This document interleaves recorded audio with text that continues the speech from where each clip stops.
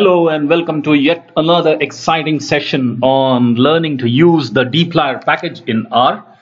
So today we are going to learn one very simple application, that is how to sort your columns in your data set. There is a beautiful function in DPLYR which is arrange, which helps you to sort multiple columns at a time. Okay, so that's what we are going to learn, and that's the agenda. Going ahead, all those who haven't installed the package DPLYR yet can install their package by following the line number 1. Install.packages in parentheses DPLYR in double quotes comma dependencies equals true.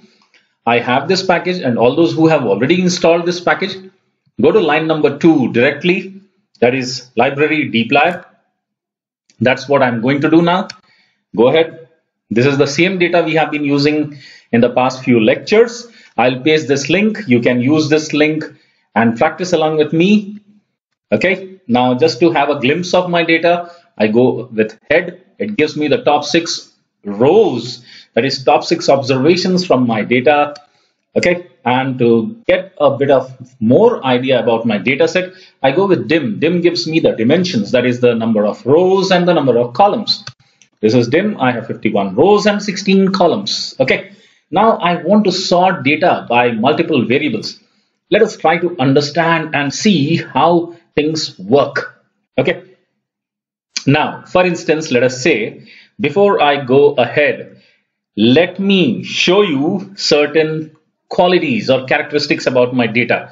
If you want to know the basic characteristics of your data, like you go with str, okay, and put your data, my data. This is my data, right? In line number 3, that's what I have done. So my data. So when I go with the structure of my data, just see how I get the structure of my data. Okay, just see. First, I get to know it's a data frame with 51 observations, 16 variables. That's fine.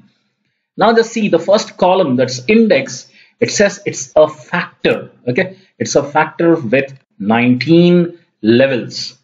Okay, so when I say a factor, that is to say it has those many categorical variables, like those many types, like there are 19 types of variables in that. That is to say, for instance, if the variable index has got A's, B's, C, D and all, as it's shown over here, A, C, D, F and all. So there would be repetitions of A's and C's, and so if I count all these A, C, D, F and all, there would be 19 such alphabets with multiple repetitions summing up to 51. Okay, that is what is a factor. Okay, and rest. Okay, you have another column, that is state. Okay, if you see the data, yeah, you have this index, you have the state. State is another categorical variable which is again demonstrated as factor. Okay, and it has got 51 levels. That means all 51 names are unique. There is no repetition in any name because my data frame has 51 observations. Getting this point? And remaining all the variables are integers. Okay, you can see all of them are integers.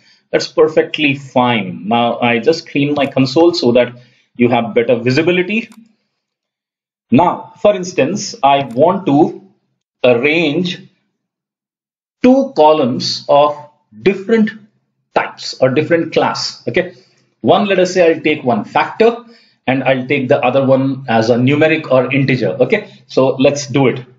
I call my data data 1. Okay, let's say I'm creating a new object is equal to arrange. This is the function we are going to learn. Okay, arrange. Start with your parent data, that is my data, comma. Okay, now I want to sort my data based on multiple variables. Let us take one variable to be, let us see the names of my data. Okay, let us take index. Index is a factor. Okay, so index, fine, comma. Okay, I'll take another numeric. Let us say y 2015. Okay, y 2015. Okay, so I've taken two variables. Now I'll sort the data in an, when you don't put anything before the columns, that is in an ascending order. Okay, so now you would see when I created this or when I sorted this, my entire data appears in an ascending order for these two columns. Okay, so the first column that I've taken, or the first variable that I've taken, was index. Okay, so obviously all A's, then C's, then D, F, G, H.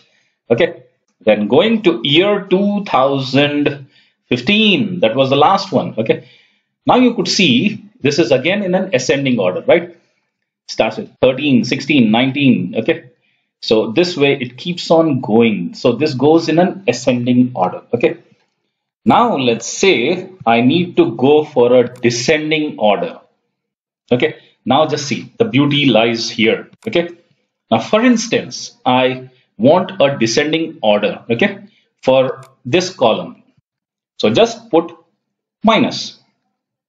Okay, just put minus. Now earlier it was in ascending order, now it goes into descending order. Okay, just let's do it.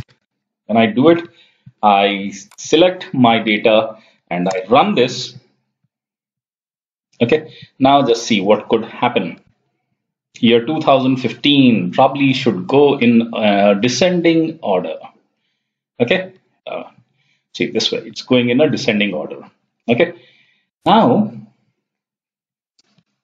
the same logic, if I apply for index, okay, just put a minus, hit it, you get an error. Okay, that is to say, this was a factor. So if you want a descending order for a factor, it doesn't work this way. So you have to write DESC, put parenthesis, close it. Okay, now run it. Okay, now when you run this part, highlight this and run it. Now see the beauty of this. Okay, just see, all A's at the bottom. You get, it starts with W. Fine, this is how. So when it's a factor, you can't apply a minus to it, but you have to write the descending, DESC. Okay, but when it's numeric or integer, it's fine with minus, or it's even fine with DESC. Getting the point? So even if you write DESC with this, it's perfectly fine. Okay, so you run this, so you get your output. Great. So I hope you learned how to use the function of arrange in your DPLYR package. Stay tuned for more informative and interesting sessions on data manipulations and data management. Do keep visiting and spread the good word by liking and sharing the videos. Thank you.